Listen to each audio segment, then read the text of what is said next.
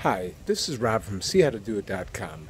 Before we start the video, we'd like to thank you for watching. We'd also like to ask you to please like, subscribe, and share on social media, and visit us at SeeHowToDoIt.com.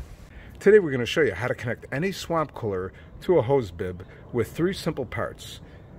First, you're going to need some 1/4-inch plastic sleeves, a 3/4 to 1/4-inch swivel adapter, and some 1/4-inch irrigation hose. If you would like yours to be ran in copper, you could substitute the 1/4-inch irrigation line for 1/4-inch copper, but you will need to change your 1/4-inch sleeves to brass sleeves. So let's get started. Okay, first we're going to go ahead and slide on the brass nut here. And it might be a little bit hard to see. One end of this plastic sleeve has a little bit of flange. We're going to put the flange end facing out. Okay, so we're going to go ahead and hold that here. This might be a little bit hard to see. Okay, there. Okay, now we have it on there. Okay, now we're ready to do the other end. We'll go ahead and take our brass nut and we'll go ahead and slip it on here. And then we're going to go take our plastic sleeve. Once again, the flange end facing out.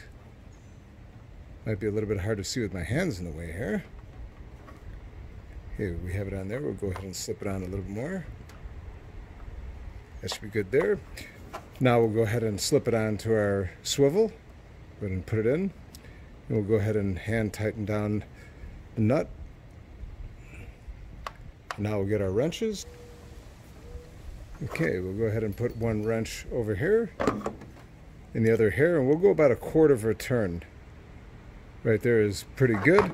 And now we're ready to go ahead and put this on the hose bib. Okay, we'll go ahead and put this end on our hose bib.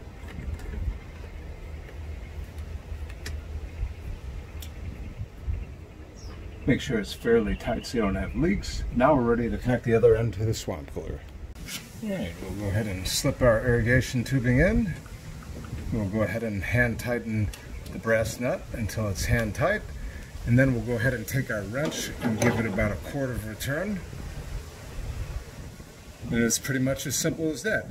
Once again, we'd like to thank you for watching. Please like, subscribe, and share on social media. And visit us at SeeHowToDoIt.com.